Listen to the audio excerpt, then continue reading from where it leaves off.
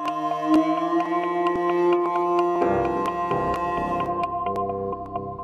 one I wrote called Keep On Playing. A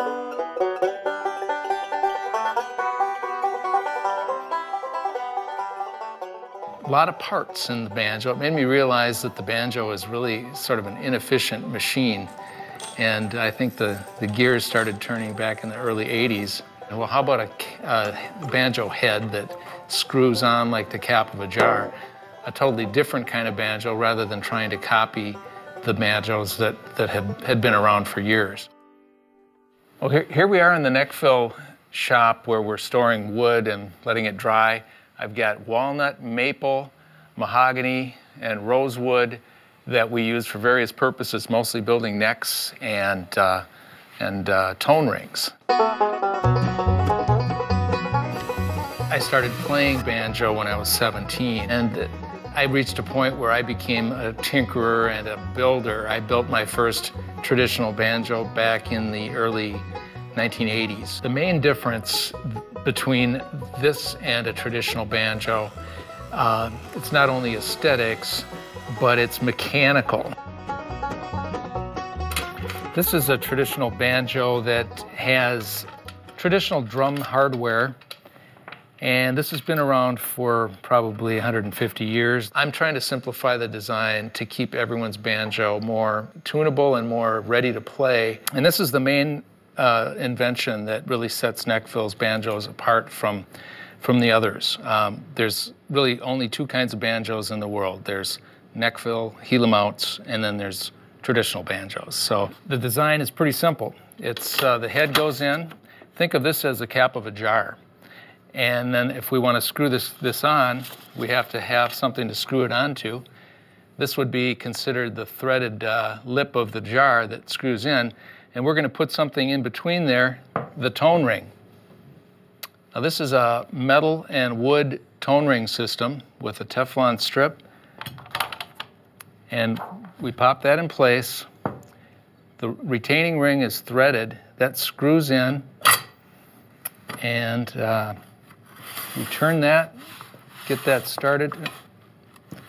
And then once that gets started, then we have wrenches like this to tighten it up with. I don't have to tighten each individual hook and nut. I have one mechanism that tightens the whole banjo at once. So if I had all the parts in front of me, I think I could probably put one of these together in just a few minutes. The standard design does require a lot more time to get all the nuts and hooks equally tight.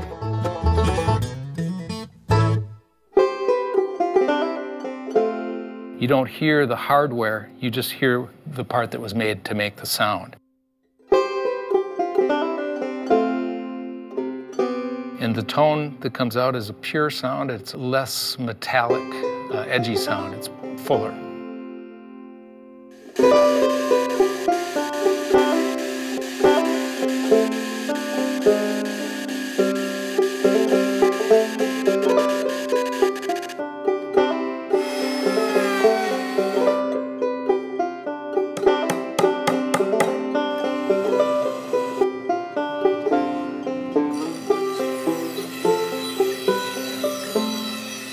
Okay, I'll get the fingerboard off here.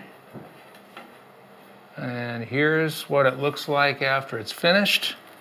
We've sold banjos to the Dixie Chicks, Keith Urban, some major country bands.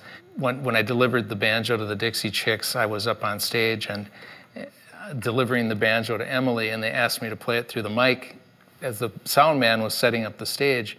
And I heard him say, "Nechville, I love you," because it was so easy for him to EQ the banjo and get it sounding right over that big auditorium sound system. The banjo has gotten stereotyped and pigeonholed, and so now the sound of a banjo is often cast off as, well, that's hillbilly music. But in the hands of a good artist, the banjo can really transform your emotions. This is an armrest, and I will buff one of these out. I love the creative process because I'm not expected to follow the mold of previous builders. I've been the lone ranger in the field of banjo design. The neck connection on the Nechville gives the player more choices of where his action should be. In other words, that's how the distance of the strings off the fingerboard. Loosen this heel and notice how it slipped forward, and then tighten it back up. And then you see that the strings have some distance away from the fingerboard. I love all kinds of music, but I certainly like seeing the banjo in new environments. And so my goal is to see the banjo incorporated into ethnic musics of different cultures. We see the banjo being used in highly composed music played by orchestras. I love seeing the banjo as it's growing and changing. Something like that.